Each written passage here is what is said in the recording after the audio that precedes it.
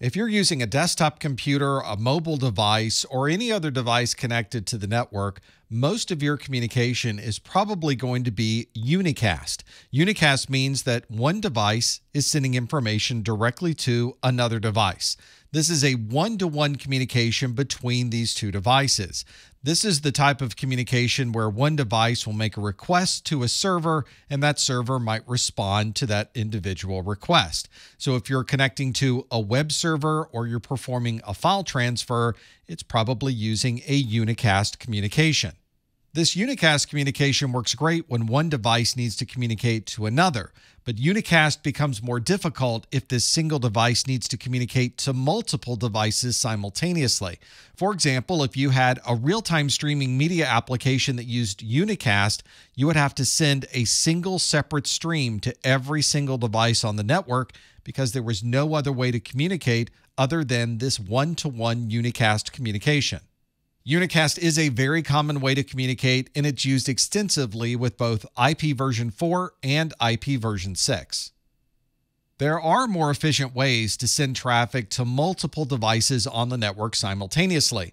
One of these ways is to use a broadcast communication where one device can send one piece of information, and that one piece of information is seen by all of the other devices on the network. This is an important characteristic of broadcast communication, that the source device is sending out a single packet of data, and that single packet is then transmitted and broadcast to all of the other devices on the network. This makes for very efficient communication from the source device because it only needs to send that one packet, and yet everyone on the network is able to see that one packet. Obviously, we're not able to send one packet to the internet and somehow communicate with every other device that might be on the internet. This range of communication used by broadcast is called a broadcast domain, and it's usually limited to your local IP subnet. There are a number of routing protocols that rely on broadcast to be able to send updates to all of the other devices on the network. And if you're using IP version 4, then you have ARP requests that use broadcasts extensively. One of the things we found with broadcasts is that once you have a large number of these broadcasts on the network, it can actually create performance problems for all of the other devices. And in IP version 4, we use these broadcasts extensively. When we created IPv6, we were able to correct this issue by limiting the scope of what's sent to all of the devices, and that's why in IPv6 you'll see multicast used instead of broadcasts. Multicast allows you to send a single frame that would only be seen by devices that are interested in receiving that information, and other devices that aren't involved in that communication are not affected by a multicast. We often see multicast used for multimedia communication, stock ticker updates, or if your routing protocols are able to intelligently update other routers on the network using the multicast protocols. Because of the specialization required to only send traffic to interested parties on the network, this is a technology that doesn't tend to scale once you have larger networks involved.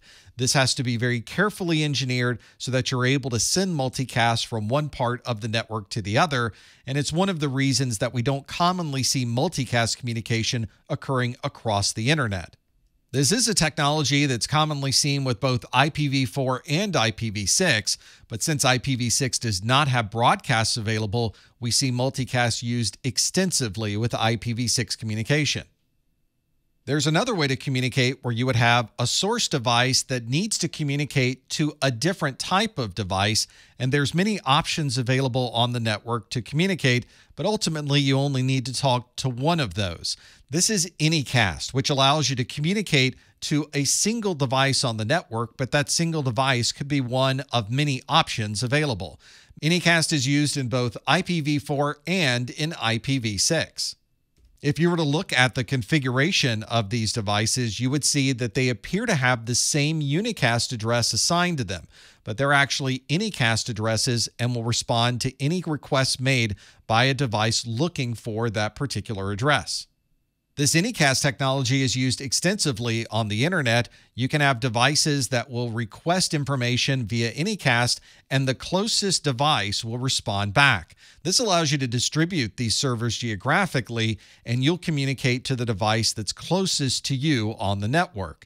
This is commonly used with domain name services, or DNS, where there are only 13 devices defined as root DNS servers.